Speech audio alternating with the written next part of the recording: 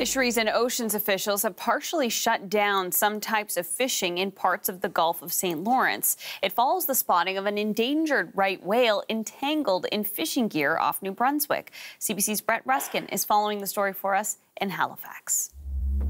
There are so few North Atlantic right whales remaining in the ocean that scientists have been able to name each and every one of them. So this whale that we're speaking about today is, well, EG4510 or Sheila.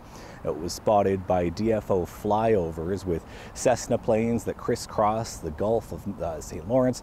There's also undersea acoustic gliders that have been deployed by researchers to listen for whales. The planes are looking for whales. When one is detected, there is a zone, a 2,000 square kilometer zone or so, where DFO says there's no fishing allowed for 15 days using fixed line traps. So those long lines that connect buoys on the surface to heavy traps, either crab traps or lobster traps on the bottom, that in some cases snare and snag whales as they swim past. Those traps are being removed as we speak by crews in that 2,000 square kilometer zone, in an effort to try to prevent any additional entanglements around Sheila, the whale, or any other whales that are traveling with Sheila. Again, the North Atlantic right whale is this critically endangered species, travels up the eastern seaboard every year, likely following food up to warmer waters, and enters the Gulf of St. Lawrence, where there is all that fishing gear waiting for them. So